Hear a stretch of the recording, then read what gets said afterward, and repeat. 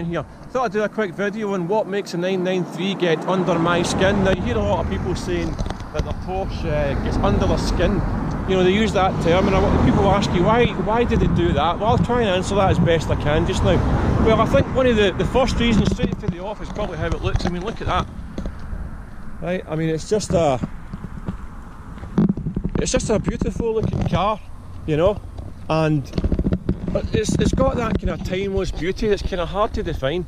I've been a 911, I've been a Porsche enthusiast my entire life, and I've drawn these cars, and you know, I've coloured them in and all the rest of it, and I've been looking at them for all this time, and I can honestly say I've never get bored with the shape of it. I don't know, I mean, it's just got that lovely timeless classic shape.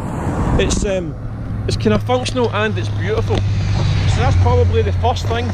I mean, let's be honest, looks aren't everything, right? But unless you get that initial spark of attraction, you know, it's hard for things to develop otherwise. But for an 911 in particular, you certainly get that initial spark of attraction. I mean, you really do.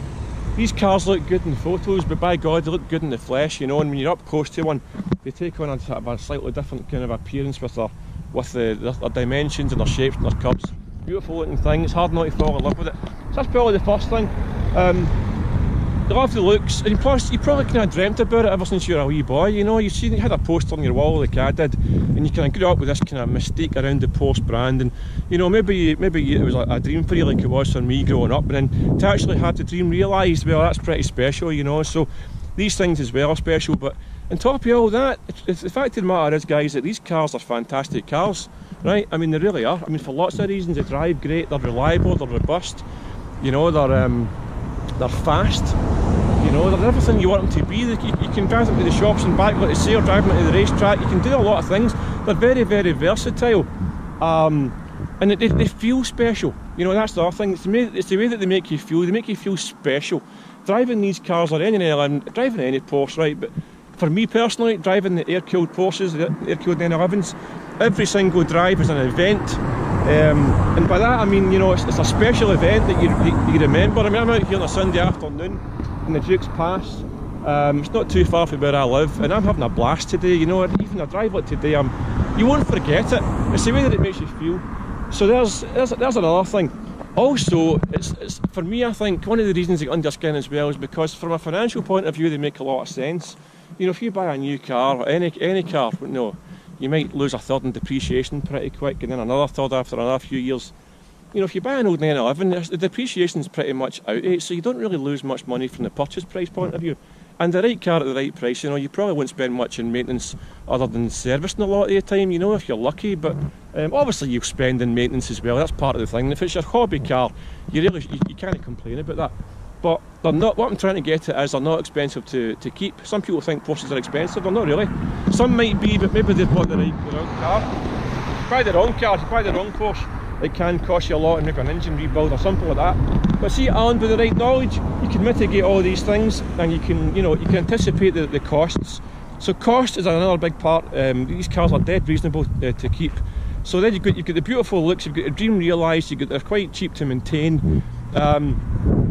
And the more you drive them, the better they get. That's the other thing. I mean, 911s, the old 911s, I say, is a trip for you to pleasure, and the more that you drive these cars, the more you appreciate them, and the more experience you have with them, the better they drive, because you become a wee bit more confident in your driving ability. These cars drive quite distinctive from most other cars. Rear engine, well, a lot of weight in the back. You've got to sort of handle that pendulum effect, and it's quite a tricky thing to get a handle on. But when you do, it's a skill that's really, really nice to master, and it's a wee sort of a challenge, if you like. So you're always engaged, you're always challenged, you're always thinking, how do I improve? So you bond with the car, you know, you spend time with it, you get more and more involved, and that's when it starts to get under your skin, and then you end up having it for years, and you know, you don't want to really part with it. And I can't see myself ever parting with this car at this point in time. You know, who knows what the future holds, right? But I wouldn't, at this point in time, I do not see me wanting to part with it. It's too special, you know. And this car, I can tell you now, guy, this car's under my skin for sure, and I've had it 8 years just now, and I'm probably some kind of Porsche prisoner, because I can't really see myself parting it. There's nothing else that I would really want apart from another Porsche to run alongside it, and I'm actually thinking about doing that anyway. So they become part of you, they become part of your personality. Almost, it sounds crazy, but they almost become like a family member. I know guys that have had 911s, or you know, maybe Boxsters and that as well, and other Porsches for maybe 10, 12, 15 years plus. Other guys I speak to, they've had their car for 30 years and they've got no intentions of selling it. That's what these cars are like. That's what they try and they evoke that kind of emotion in you where you just feel as though you just want to keep it forever, you know.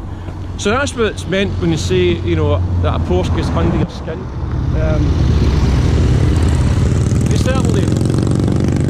They certainly do get under your skin, and but guys, they'll enrich your life experience. So if you're fortunate enough to be in a position where you can afford one of these cars, don't hesitate.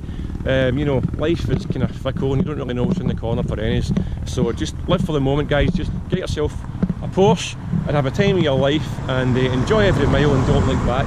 Hope that's given you some insight. If you'd like to give me a thumbs up and subscribe for more content, and well, I'll see you on the road, and I'll see you in the next video. Cheers, guys.